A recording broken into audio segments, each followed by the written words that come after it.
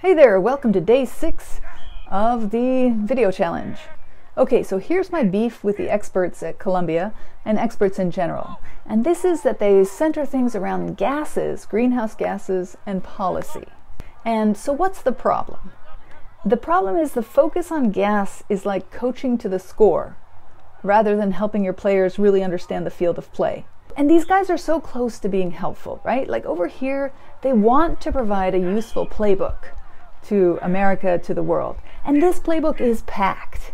And they've tried so hard, but they haven't quite got the key. The metrics aren't there, the focus isn't there, and it's just a problem. They're looking at the playbook as a recipe book or a policy book. Like if we just have these policies, we can do these things and it'll fix things. That's not how a playbook works in football. But the playbook is the collection of strategies that come out from everybody's understanding of the game and, very importantly, the physical parameters of the play space, right? The field of play. How long the field is, how much effort it takes to run down it, to throw a ball, to catch a ball, all while people are attempting to crush you and jump on you, right?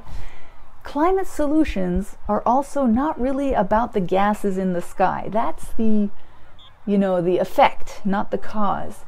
The game is played down here on the field. In the real world, it's a real visceral physical game.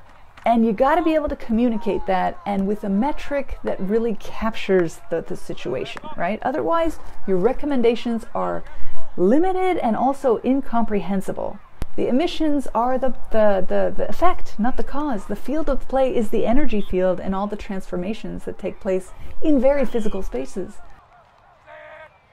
If you haven't yet, just watch the first Gigawatt Down Part 2 video. I'm going to link to that here to see what I'm talking about. Like, that's the real metric around which this whole game revolves. And these guys, see you tomorrow. Day 6.